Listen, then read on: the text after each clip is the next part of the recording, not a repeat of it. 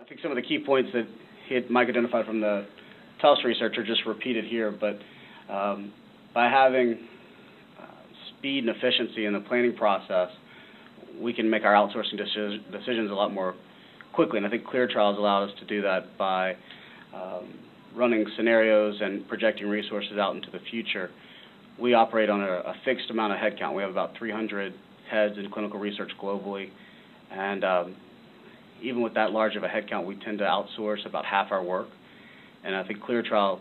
helps us see the break points in the different resource groups to make decisions about where we're going to have to outsource.